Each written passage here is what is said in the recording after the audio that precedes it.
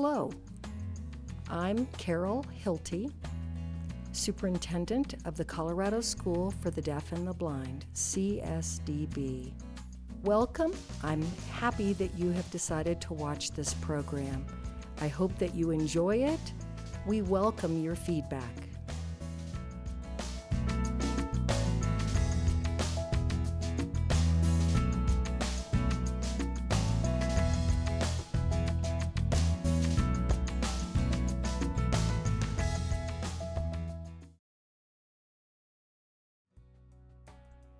Learning from adult role models who are blind or low vision, presented by Outreach Programs, the Colorado School for the Deaf and the Blind.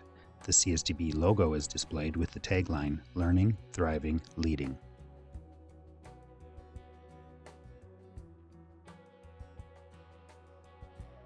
A woman is standing indoors in front of a stone wall. Captions are below on screen.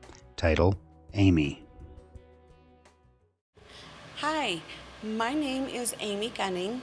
I am a teacher of the visually impaired, working in the elementary department in the School for the Blind at the Colorado School for the Deaf and the Blind. I have a visual condition called cone rod dystrophy. And I like to tell people that cone rod dystrophy is like an algebra problem because my vision depends so much on very many variables. Lighting conditions is like the number one variable that determines how much I can see, what I can see, how clearly I can see it. Whether I'm indoors or outdoors makes a big difference. How much glare there is makes a big difference on what I can and cannot see. Growing up with this, I loved school. I loved learning. I especially loved reading. And I could read regular size print. I still can read regular size print, and I prefer print to this day. In school, though, it was hard to read because of the overhead fluorescent lights. That's the worst lighting condition for me to be able to see things really well. So I learned to memorize a lot of information that teachers were saying, especially when they used blackboards and overheads. Overheads were like the hardest thing to see in the world, with overhead fluorescent lighting in classrooms and then these bright overheads. But I really learned to memorize a lot what my teachers were saying, and I probably did myself a little bit of a disservice because I could figure things out from what they were saying, and I probably looked more like I could see more than I really actually could. Title, Assistive Devices. I do tend to use more magnifiers now, either handheld magnifiers or what are called video magnifiers. They used to be called CCTVs. But those are very helpful. I really enjoy some of the newer ones that they've come out with, video magnifiers that are portable. They have cameras that can be pointed to information that is on a screen or a board or on walls around a room, and then they magnify it on a screen right in front of me, and they're becoming more portable, that are the size of laptops that you can carry around from place to place, rechargeable batteries, so you don't have to be dependent on plugging them in anywhere. And if that kind of technology had been available when I was in school, I would have loved that. That would have really made a big difference, I think, in school. Title, Parental Involvement. Probably one thing that made the biggest difference in my life was my parents, because they never had a different expectation for me than my older sister, just because I could not see as well as she did. I was expected to clean my room, expected to learn how to do laundry, sort laundry, Anything she was expected to do, I was too. Do dishes, clean the house, learn as much as I could, expected to go to school and do well in school. That was huge, just to know that there was that belief in me that, I didn't have to do things differently or less than my sister just because I couldn't see as well as her. And that's what I would just love to tell every parent who has a child that has a visual impairment, or actually probably any kind of impairment, that just because something is impaired, like, just because my eyes don't work doesn't mean I can't do stuff. And as a teacher of students with visual impairments, that is the one thing I hope my students learn a lot of things, but the very number one thing is to know that just because they have a visual impairment doesn't mean they can't do things either, because that's hugely important. And that skill, that kind of attitude has carried me through school, early years growing up, because kids made terrible fun of me, said terrible things to me. But having that family and friend foundation outside of school is what carried me through. Title: Career. A very good friend of mine encouraged me to see if I could qualify to go to vocational rehabilitation, to see if they could give me some career counseling guidance, just because I was someone with a visual impairment. And I was able to do that. I qualified to receive some services, and the counselor I worked with was a person who was also visually impaired. And not only was she visually impaired, she had the exact same visual condition as I did. She was the first person I'd ever met who also had a visual impairment. And to meet someone with something as rare as what I had was just very exciting. Well, she got me involved with working with the Head Start preschool program, and that was where I found education. Because growing up, a lot of people would say, "Do you want to be a teacher? Because I think you'd be good at it." And I never thought that I would be a very good teacher. But I found preschool, and I went to work for the Head Start program and really enjoyed working in the field of education. Well, besides helping me figure out what to do with my life, this counselor also introduced me to a ski program. At the time was called Colorado Ski School for the Blind, and it was actually a program based out of Vail, but people met in Colorado Springs, and it was an organization where people who are visually impaired and blind worked with sighted guides on the mountain to ski. Through the ski program, where I learned to ski, I was also introduced to the sport of goalball, which is a sport that was developed specifically for athletes who are visually impaired and blind. And I started to play that, and one of my teammates was a dorm supervisor who worked at the Colorado School for the Deaf and the Blind. We played goalball together for many years, and to this day now, like I said at the very beginning, I am a teacher of the visually impaired, working in the elementary department at the Colorado School for the Deaf and the Blind. But even though I earned that master's degree, on top of that, I am engaged in ongoing learning and training opportunities to get to learn how to use latest technology, latest strategies that have come out to make education of students with visual impairments better for the main part of my job as a teacher of the visually impaired is making educational materials information and the environment accessible for my students so that they in turn have optimal learning opportunities.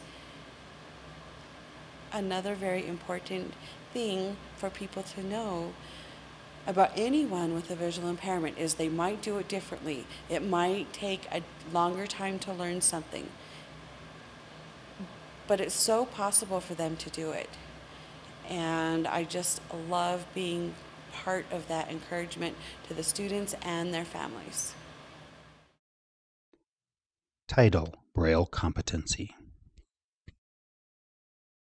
Another part of my education and training to be a teacher of the visually impaired is becoming Braille competent myself, knowing the Braille code, all the contractions that are involved with it, knowing the rules for their use and when you can't use them, and teaching that to the students. So even though I am still able to access print, I do know Braille so that I can teach it to my students. And right now I can read it pretty well with my eyes, but I'm working to be able to read it with my fingers just because that shows my students that I can read it like they're reading it, and I can even have that more understanding of what it's like for them to figure out what these dots mean and how they work together. So being Braille competent is a very huge part of my training to also be a teacher of the visually impaired. Learning from adult role models who are blind or low vision has been a production of the Colorado School for the Deaf and the Blind, 33 North Institute Street, Colorado Springs, Colorado, 80903, 719-578-2100, www.csdb.org. Videography by Deb Branch and Sean Levier, copyright 2014. Audio description, Jim Olson. Editing assistants, Diane Covington, Dr. Laura Douglas. Captioning, Neil Anthony Thomas, Corey McCormick. Transcription, Eleanor Vasquez. A man is using a slate and stylus, a Braille writer, a refresher Braille, and types on a laptop. Technology and people who are blind or low vision with George McDermott. Braille Part 1. Braille is a form of tactual literacy for those who are blind and visually impaired. Braille consists of contracted and uncontracted Braille. Uncontracted Braille is simply the letters and numbers of the alphabet, where everything is spelled out in full as it would be in print.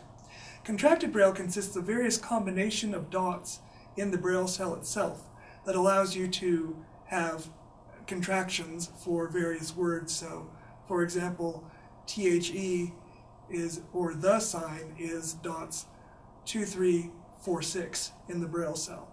And this allows for much smaller books, a much shorter length than you would find in if you simply used uncontracted Braille. One of the most basic forms of Braille writing comes in the form of a slate and stylus. A slate consists of a panel which you use to put in Braille via the use of the stylus, which is a little pen, like so. And I'm going to demonstrate how this is used.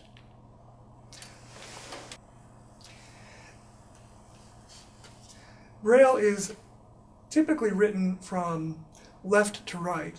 However, when you use a slate and stylus, you're punching the holes in the back of the paper, so you begin on the right-hand side and move over to the left. The structure of the cell is still the same. So, for example, a B is dots 1 and 2.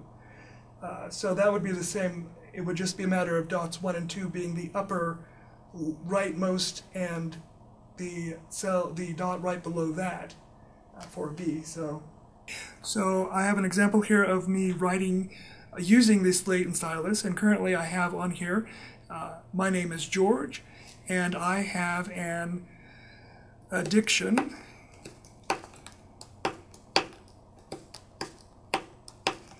for, and I've reached the end of the line, so I'm going to go down to the next line.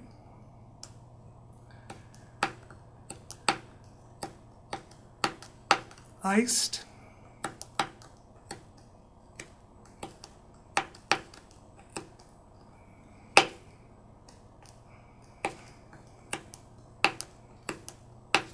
coffee, period. And then, as you can see, I have legible Braille. And so although this method can seem somewhat arduous, it's a very inexpensive and easy way to produce Braille. The cost of a slate and stylus is quite low, anywhere from a couple bucks on up.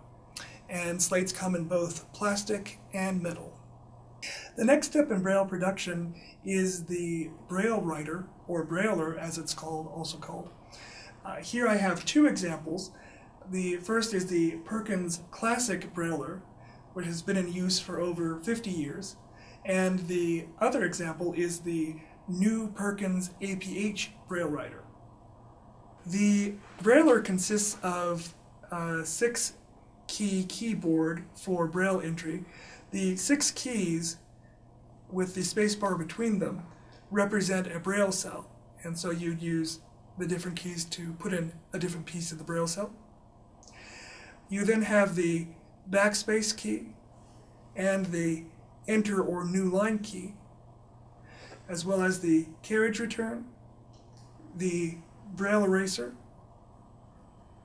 and the margin.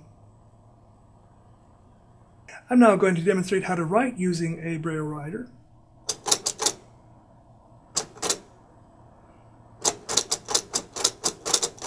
This is a test of the new Perkins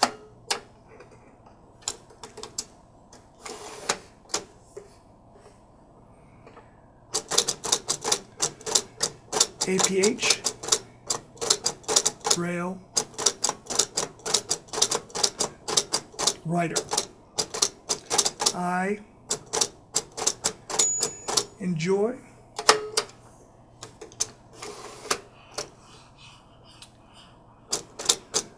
its ease of use and the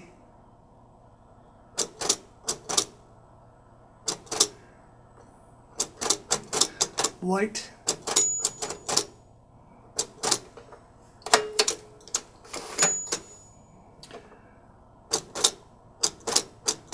footprint. Then if I were to make an error, for example, I put an F down when I meant to put some other letter down, I can simply backspace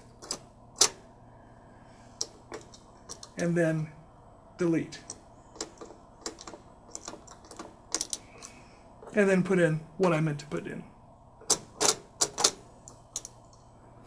And if I wish to read what I've written, I can pop up the back, and then I have a smooth, flat surface for reading, which is a very nice and innovative feature. Braille Part 2. The next step, and getting into the realm of higher tech, is the use of a Braille note taker. The note taker is defined by being basically a PDA with Braille.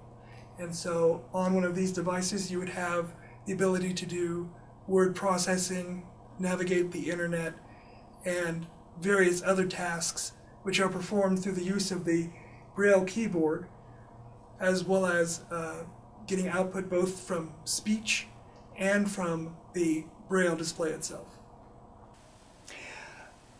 We're going to be demonstrating now the Braille Sense Plus made by GW Micro, and we currently have a set of speakers plugged in order to enhance the audio experience. And so I've turned on the Braille Sense Plus. You will note that the row of dots that were all up while the machine was turned off are now lowered, except for the ones that are up, and that is shows what is being displayed on the screen currently, File Manager, along with left parenthesis F, right parenthesis, which indicates that if we were to type in the F command into the Braille keyboard, it would then put us to this item.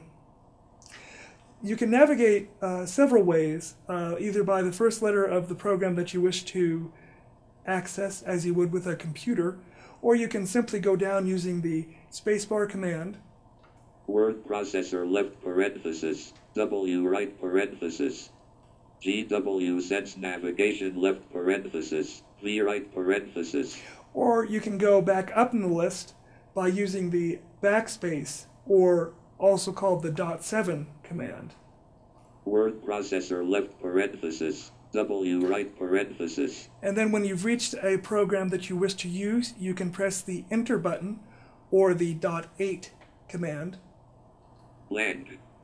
And it said blank, which means that we're into a Braille document. I'm now a Word document. I'll now create a Word document. I'm now in the word processor, so I'll simply space start typing. .6 TH is I S is A T E S test of A N O T E T A K E R note taker with A .6 R E F R E S H A B L E refreshable B R L Braille lower D P L A Y lower D display period. And then if I wish to read through the document, I can do so using a hotkey command to read it back auditorily. Or if I wish to simply read it using the refreshable Braille display, I can do so using the up and down scroll buttons on either side. That indicates that I've reached the top of the document, so I can then start reading through.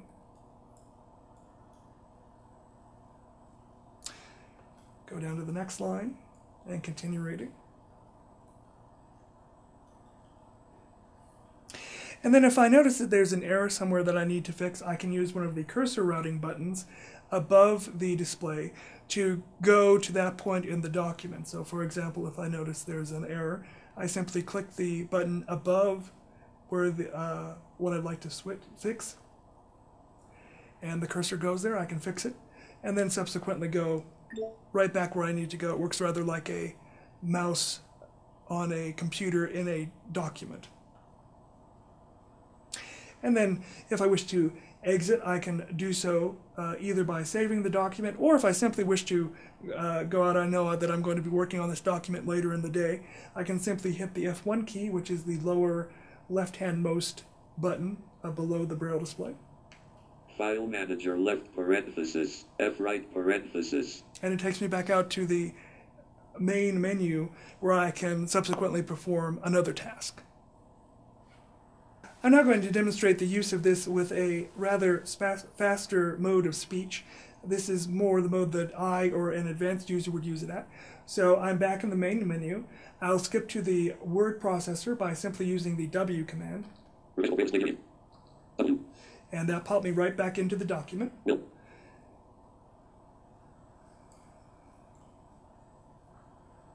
And then I'll simply start brailing again.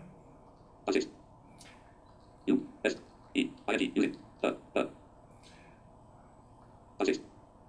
B O I T E voice A T S T H is R A T E rate I S is M T H much M more Ash 4 T A E comfortable 4 M E lower E medium 6 A L T H O U T H O S is T M lower E H R E R lower F U S E M the 10 space lower E the 10 And again, I can go through it in the same manner, read quickly, and edit and perform a number of tasks in this manner. Finally, we have a refreshable Braille display.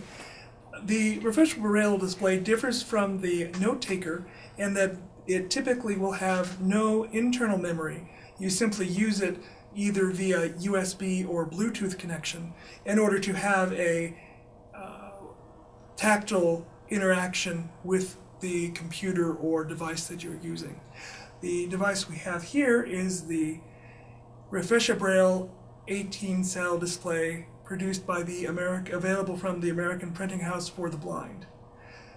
The 18 cells along with the cursor routing buttons, and then below that we have the way that you would input Braille via the Perkins-style keyboard and the spacebar.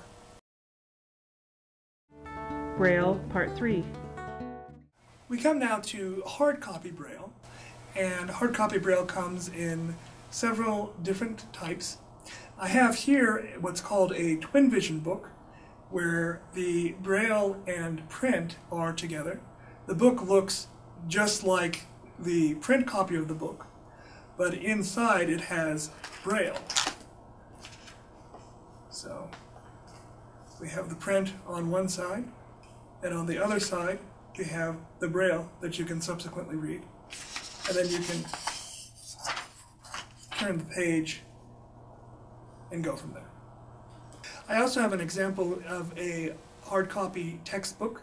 This is an example of a pre-calculus textbook produced by the American Printing House for the Blind. And inside, you can see on one side we have an example of hard copy Braille, and on the other side we have an example of what's called a tactile graphic, which is used to produce various graphical images that you can't reproduce on a refreshable Braille display. A girl in high school reads from a textbook in Braille. A boy in high school reads from a textbook in Braille. An elementary student reads a Thanksgiving story in Braille. Technology and People Who Are Blind or Low Vision with George McDermott. Braille Part 3. Video production Deb Branch, Tara Lynn Gray. Consultation Jim Olson. Colorado School for the Deaf and the Blind. Learning, Thriving, Leading.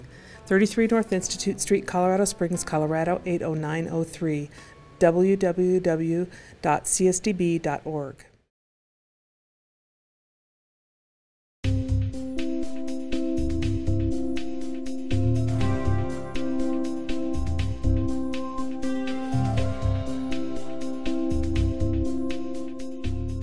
American Sign Language is a visual language, and it is not universal.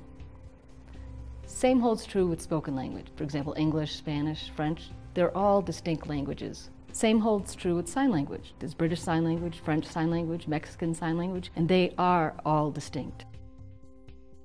When it comes to ASL and English, they are not the same language. They have their own grammar, their own rules, and their own order. They are two distinct languages. Eye contact is extremely important within the deaf culture.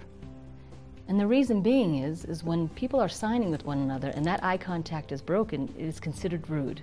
Deaf people, in general, when they are signing, if that eye contact is broken, they will wait for the participant to make that eye contact again and continue signing. Which hand should you use when you're signing?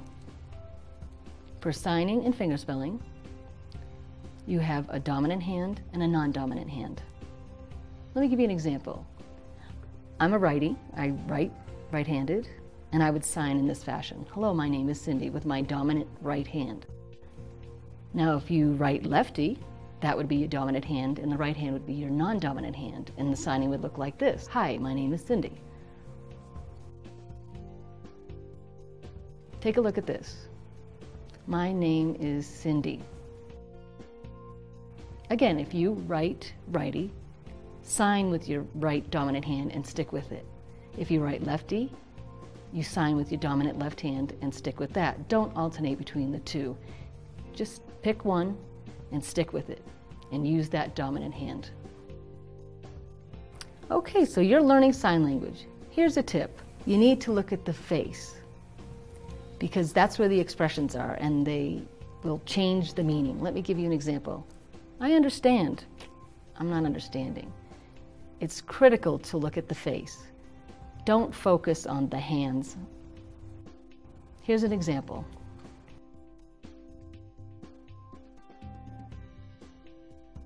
My daughter, Ashlyn, she loves shopping. She loves to go to the Chapel Hills Mall.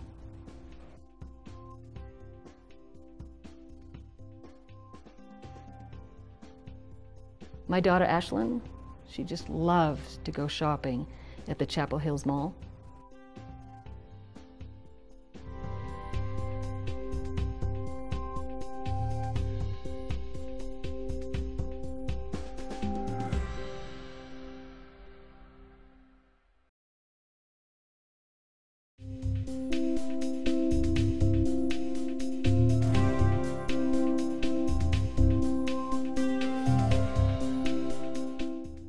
Cookie. Cookie. Cookie.